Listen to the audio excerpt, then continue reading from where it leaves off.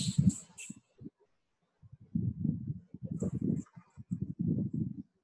morning, one and all. Today I'm going to start lecture class on a new topic. That's our non-communicable diseases. Out of non-communicable diseases, today I'm going to discuss with you cardiovascular diseases. This particular lecture class is a general lecture class, and it deals with all the cardiovascular diseases.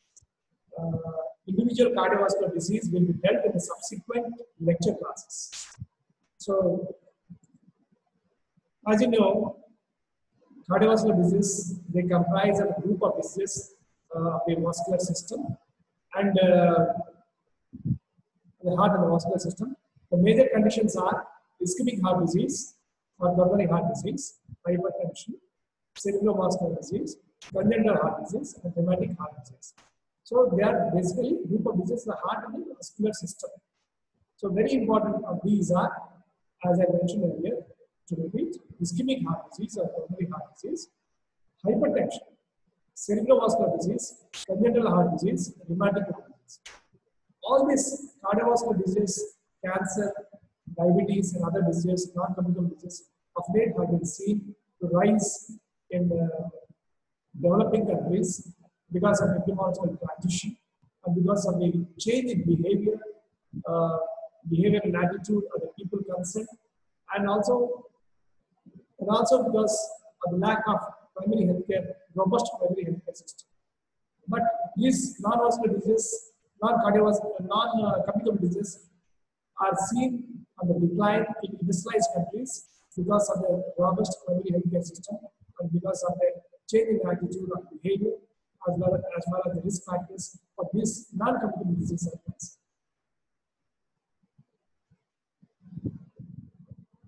In the world, cardiovascular diseases are the #1 cause of global death or the death globally. So if you look into this different causes of death, cardiovascular disease have been found to be #1.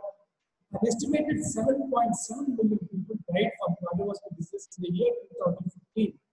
That is 31% of all the global deaths. So it means the numbers who have died from cardiovascular disease are substantial, as we find the number that is 17.7 million. Of these, 7.4 million were due to coronary heart disease, ischemic heart disease, and 6.7 million were due to stroke. So coronary heart disease form a sizable proportion of the 17.7 million people who have died from cardiovascular disease. 82% of the world's deaths are from cardiovascular disease which occur in low-income countries and middle-income countries. The incidence of cardiovascular disease is greater in urban areas than in rural areas. That has been observed. And a peculiar cause of concern is the relatively early area of cardiovascular deaths in the developing countries. So what we find in developing countries is that cardiovascular disease has been seen to strike in a very early age group.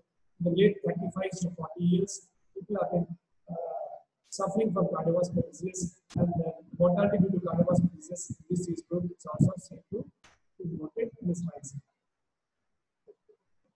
Cardiovascular disease are now in decline in industrialized countries, which is largely a result of success of primary prevention and to a lesser extent treatment.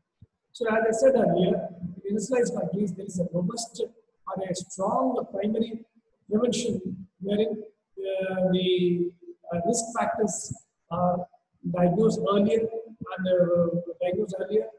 and screened earlier, and as a result, treatment is also given in time, and also the health promotion measures are also very good. And this is attributed mostly to primary prevention and to a lesser extent to treatment. So everything lies primarily on prevention, primary prevention. So intervention in primary prevention, as you know, is health promotion and specific prevention. So what are the various health promotion methods which are useful as far as this cardiovascular disease, reduction of cardiovascular disease is concerned, is strictly being followed in Western countries, and specific protection is also being offered to this people affected by this cardiovascular disease. The middle-income countries and the low-income countries are in the midpoint of the emerging epidemic.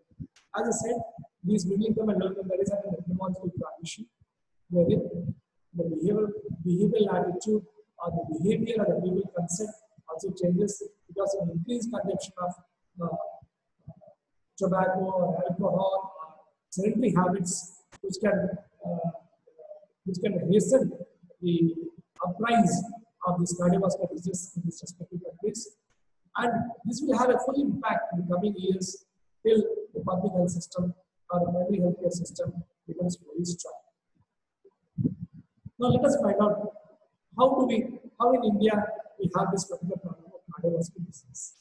An estimated 2.59 million people died of cardiovascular disease in India during the year 2016. So we have around 2.5 million people who have been affected because of this year, the 2016. So table 1 in the next slide shows the breakup of the cases and true death rate per 1 lakh population as reported to World Health Organization. So if you see the number of total number of deaths, true death rate due to various diseases, it has been found that true death rate is maximum for cardiovascular disease, followed by ischemic heart disease, followed by stroke, followed by hypertension, followed by rheumatic heart disease. So the maximum what we can see is the cardiovascular disease, and the true death rate in that particular disease is 195.6 per 1 lakh population. As I said earlier, true death rate per 1 lakh population. So if you see the cardiovascular disease, we find the true death rate is more in men compared to that of women. Likewise, if you see in case of ischemic heart disease, you find the true death rate is more in men compared to women. And also, if you see, if you see the number of people who are affected in both the sexes, especially in stroke, they are more or less the same, 54.2 true death rate per 1 lakh population in males and 52.4 true death rate for 1 lakh women in case of females. So in hypertension, if you note it, you see the number of women being more affected compared to that of men, where we have the true death rate as 9.5 per 1 lakh population in women compared to 7.9 per 1 lakh population in men.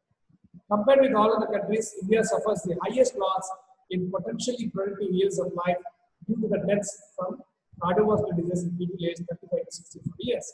So it has been observed that these cardiovascular diseases affect a lot among people in the productive years of life. So there is a great loss of life, human loss, as well as the number of years, productive years are also lost because it is during this time person works to earn his living, and most of the economic output of the country is based upon the productive years of life in this particular age group. Prevalence is 2 to 3 times higher in the urban population as compared to the rural population, because the urban population is exposed or have more of the risk factors compared to the rural population, and because of other extraneous factors. In one study, the prevalence of ischemic heart disease among adults was estimated at 96.7 per 1,000 population in urban areas and 27.1 per 1,000 in the rural areas. So this is based again on clinical examination and ECG, twist. So based on ECG and clinical examination, it was found so coronary heart disease and ischemic heart disease is more in urban areas compared to rural areas. So the risk factors contributing to cardiovascular disease in the year 2016 are total alcohol per capita consumption per year adults age 15 plus. That is the liters of pure alcohol that is consumed. So if you look into that, more number of males compared to the more number of females, and it consumes around 6 liters on an average.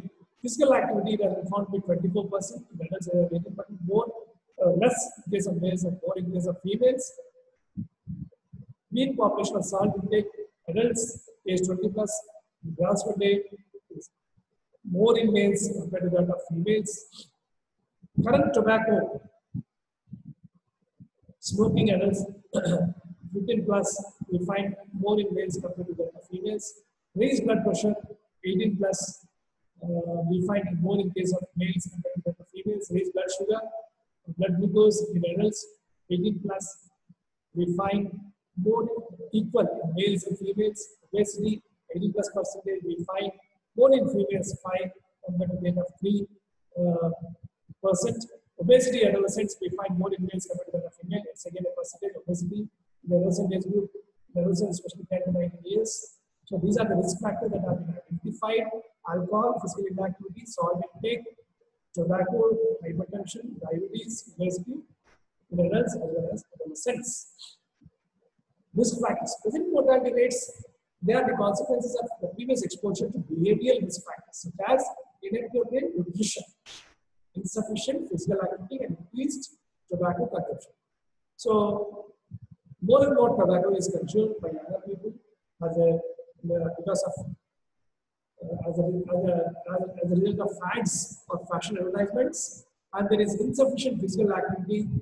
Either they are occupied with most of the time with the television, becoming couch potatoes, or involved with more of the mobile phones or the computers, and inappropriate nutrition, mostly fast food, which are rich in trans fatty acids and not having proper nutrition. So they are all responsible for all these behavioral risk factors are responsible for the increased mortality rates. It is also called the lifetime effect of risk factors for cardiovascular diseases. So the biological factors contributing principally to increase risk are one, overweight. So overweight as per the BMI is more than or equal to 25 kg per meter square.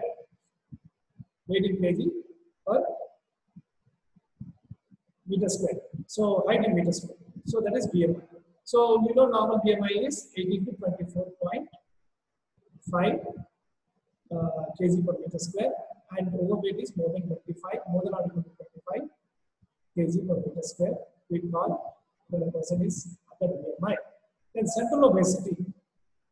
Central obesity is mostly due to waist circumference, and if the waist circumference is more, and we call it as central obesity, and high blood pressure. So blood pressure is various scales of measurement, like JNC 7 and JNC 8. Update we are calling JNC 8, Joint National Committee on Working Group on Prevention, Detection, and Treatment of Hypertension. And this is basically an American recommendation. And dyslipidemia or hyperlipidemia or diabetes and low cardiorespiratory fitness. Unhealthy dietary practices include a high consumption of saturated fats and salt, and refined carbohydrates, as well as a low consumption of vegetables and fruits, and these tend to prostitute. So, high consumption of saturated fats, mostly fats, you have more of saturated fats being consumed, and more of salt being taken, more than 5 grams, and refined carbohydrates, which are less of fiber, and more of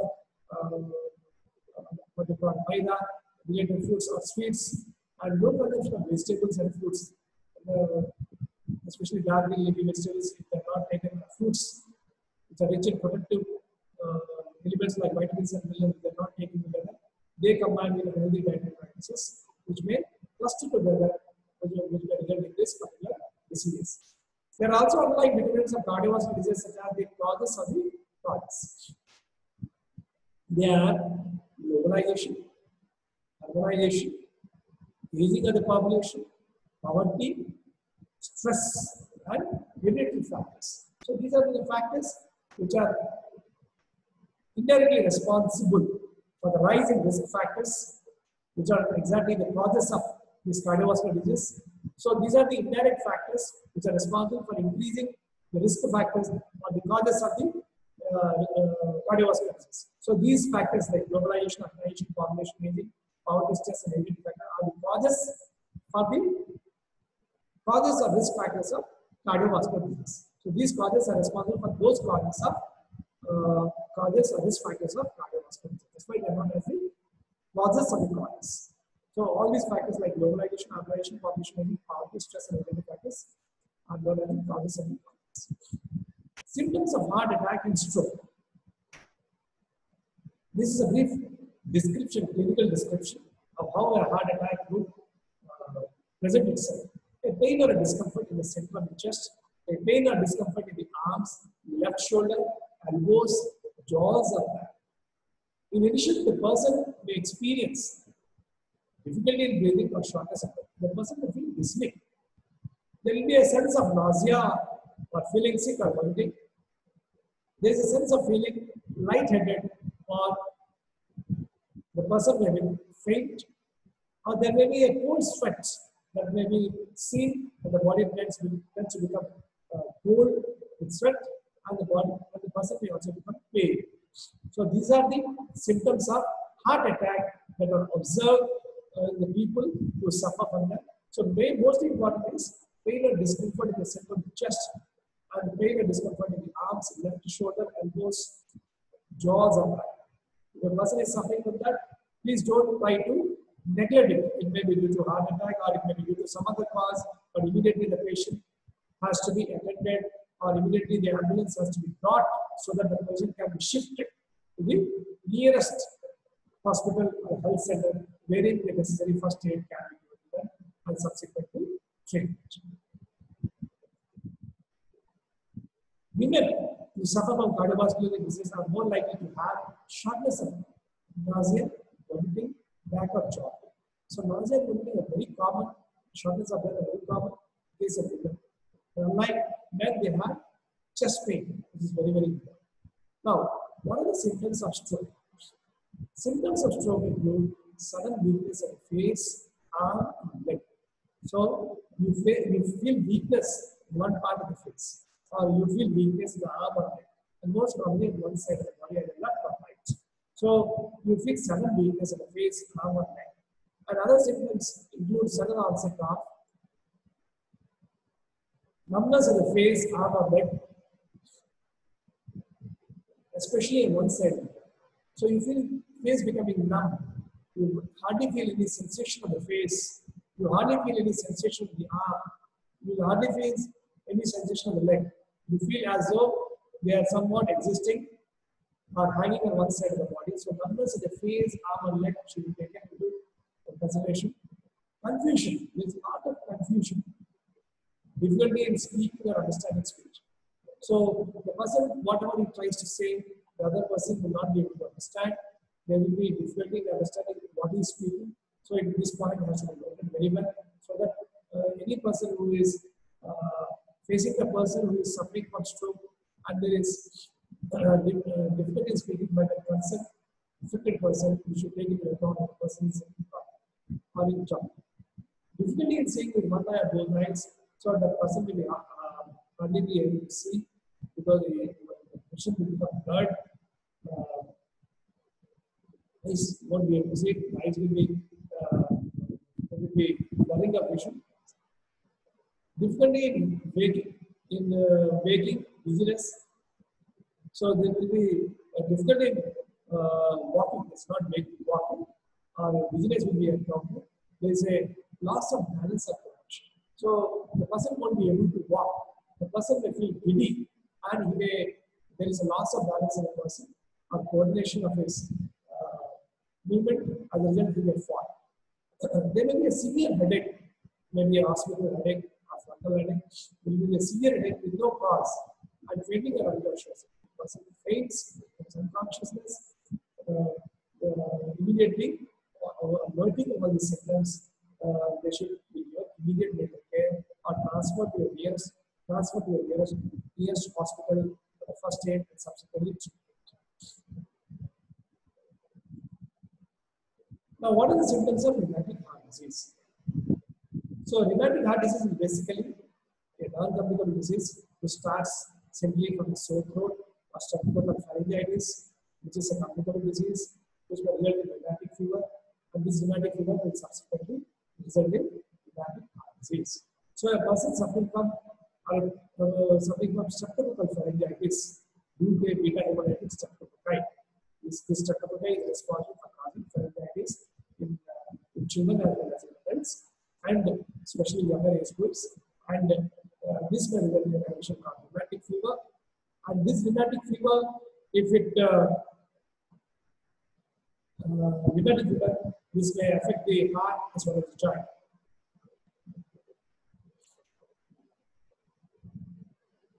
So as a result, rheumatic heart disease will occur. So the symptoms of rheumatic heart disease are shortness of breath. The person may be again having dyspnea. The person may be having very fatigue or tired. If the person becomes tired, there is irregular heartbeats, there is chest pain and faint and faint. So rheumatic fever and rheumatic heart disease are a number of criteria for Jones criteria, which we will understand later in subsequent chapters, where we have a specific chapter on rheumatic fever and rheumatic heart disease. So we'll have this. Symptoms of rheumatic fever include fever, pain, swelling of the joints, nausea, stomach cramps. So all these are signs and symptoms of rheumatic fever and rheumatic heart disease. So Jones criteria, one of the warning signs and one of the minor signs, major signs of this Jones criteria. So all these are very, very important, which will subsequently learn to diagnose a case of rheumatic fever. Now, what are the various interventions to reduce cardiovascular disease? One is primary prevention. Second is secondary prevention. What is primary prevention? Intervention is health promotion and specific prevention. And secondary prevention is early diagnosis and treatment. So primary prevention includes population-wide intervention and individual level intervention. Usually both the interventions have to work in tandem so as to bring down the effect of cardiovascular disease. What is primary prevention? So primary prevention, we have population-based strategy and population-wide intervention, which are comprehensive tobacco control policies. So the government should have some sort of policies, whether it is a regulatory or a legislative policy regarding the production and sale of tobacco, and the legislation should be, and the policy should be comprehensive, so as to cover areas, public areas, private areas, smoking zones, non-smoking zones, age groups where the tobacco is consumed in the form of smoking or non-smoking forms of tobacco. Taxation to reduce intake of foods that are rich in fat, sugar, and salt. So many times in many countries, higher amount of taxes are imposed on foods which are rich in fat, and this is mainly to dissuade people or children to buy things that are rich in fat, sugar, and salt.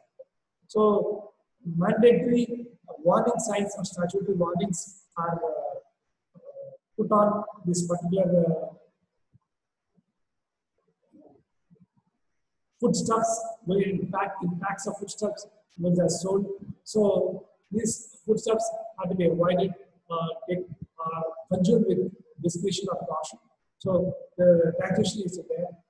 So the government should be doing all their efforts to dissuade people from consuming these foods rich in all this.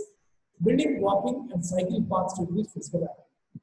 Many times in cities and towns, we don't have a separate path for walking and cycling or for cycling.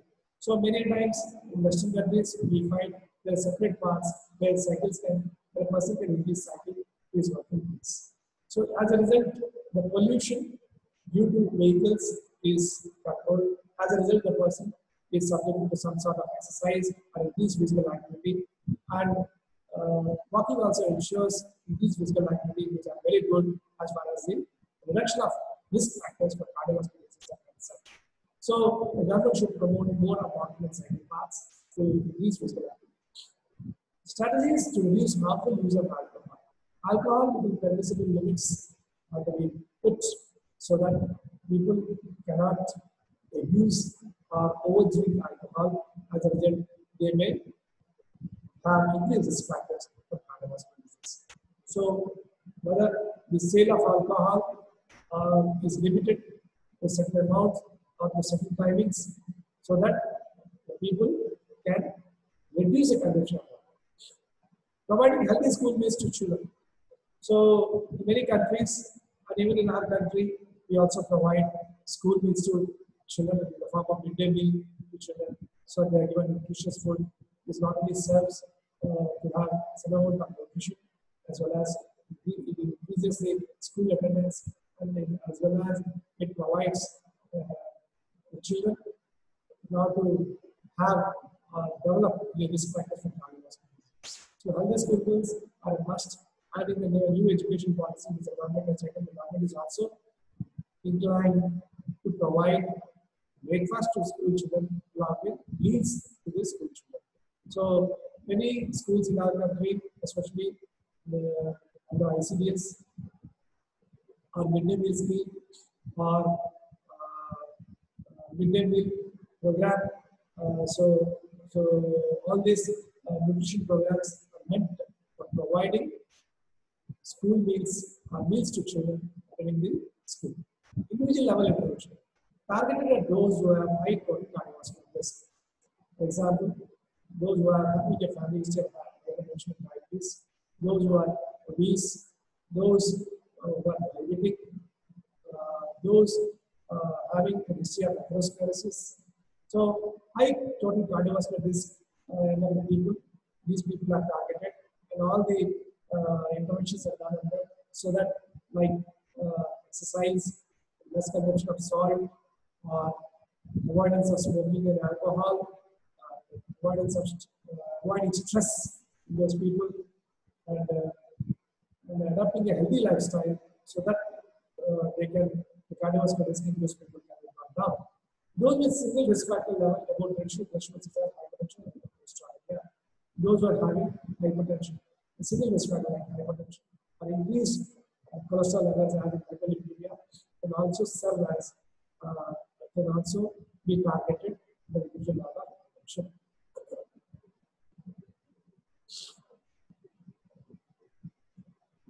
Secondary prevention. As you know, secondary prevention is early diagnosis and treatment. So those with established disease like diabetes, treatment with the following medications are used. So those who are having diabetes and hypertension, certain treatments are given to them. They are like aspirin, beta blockers, ambulance inhibitors, statins. All these are required to bring down cardiovascular disease. And in addition, partly surgical preparation, operations are sometimes required to treat cardiovascular disease. In addition to this routine treatment, sometimes surgical operations are required to treat cardiovascular disease. These include coronary artery bypass. Many times, if there is a blockage in the coronary arteries, the bypass is arranged such that the blood is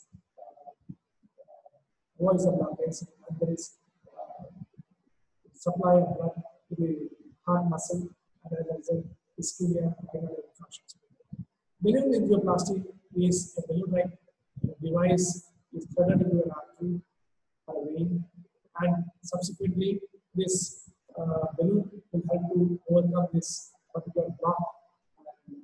As a result, the patency of the blood vessel is maintained. As a result, the person can have the perfusion of the heart muscle, and the heart becomes healthy and healthy after this thing. Valve repair and replacement. Many times the valves are affected. The mitral valves, the axial valves, tricuspid valves. Sometimes they may require replacement and treatment. And sometimes heart transformation is required. The heart transplant, heart is transplanted. Person who has died, the heart is transplanted from them immediately in this people. So heart transplantation is also tried in many cases. So this is very important to understand that many of these surgical operations are nowadays become very common to the increase in cardiovascular disease, especially in the early age group. Now there are certain things which we need to understand about stroke, and as a student, medical student, you should be well versed if somebody is having these signs and symptoms. FAST is an acronym used as mnemonic to help detect and enhance responsiveness to needs of the person affected by a stroke. What is FAST? The face drooping. As you have seen here, there is a drooping of the face. Second is arm weakness. There is weakness on one side of the arm. There is a drooping of the shoulder. There is slurring of speech or inability to have a proper speech or difficulty of speech. And T is the time that is required to call emergency services. The emergency services that are placed like 108, so you can call them and say this particular person is having this problem, and you can shift this patient or person having all this immediately to a ICU or a counselor. A section of the face usually on one side that is drooping and hard to move. This can be recognized by a crooked spine. So the person is not able to spine, only you find one side of the face drooping and hard to move. You see there is also weakness on one side of the person to raise the arm, and the person is not able to raise the arm or hold something or squeeze someone's hand. So this is also a sign of stroke, and there will be a speech difficulty. So whatever the person is trying to say, you're not able to understand. The speech is slurred, or the difficulty of repeating basic sentences such as the sky is blue. So many times the person is not able to repeat a basic sentence, or you find difficulty to understand what the person is saying.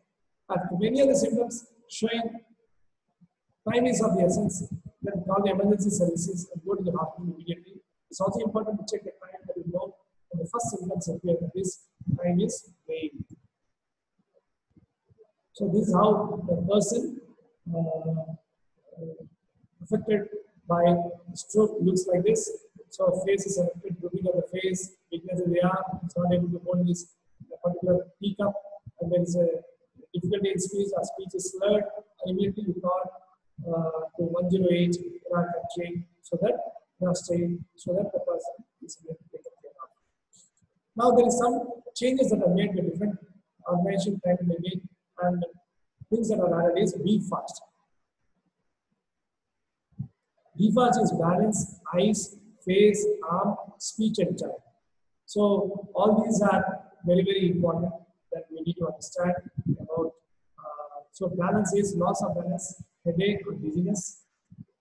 Eyes is blurred vision, face is drooping of the face, arm is weakness of the arms, and the speech is difficult in speech, and time is you need to call the person. There is something again that is added to this is new fast. It's an additional stroke identification of tool available for use. It was copyrighted by Deborah Stapleton, Clan in 2017, created 2016 as a part of the BNP project. It was created to identify all types of stroke, anterior, posterior, ischemic or hemorrhagic strokes. It gives more definition to test dizziness and balance, hallmarks, signs of posterior strokes, and signs of cerebral stroke. UFOS also addresses the sudden onset of a severe headache and vomiting, often accompanying bleeding mid-birth. So UFOS means nausea, vomiting, sudden onset, eyes is double vision, feel cut, neglect, walking, if you cannot walk, dizziness, or try to walk, you shift to one side. Facial drooping on one side of the face is drooping, arm weakness, speech is slurred, confused, or absent. Is terrible headache or dizziness, often described as thunderclap, headache, or dizziness, regardless of the position of the body, sitting, standing, and moving. So for stroke, what you need to do, you need to understand fast, or be fast, or be fast. All these are latest things that you need to understand about whether the person is suffering from stroke, so that if you have observe all these signs and symptoms, how you can get to the hospital or an ambulance to ship the patient to the hospital as soon as possible, and timely attention is given. The patient may be taken care of. Thank you for your patient hearing. This is an introduction to cardiovascular disease. Subsequent classes will deal with the usual topic, that is those diseases which are mentioned in the cardiovascular disease. Thank you for your attention.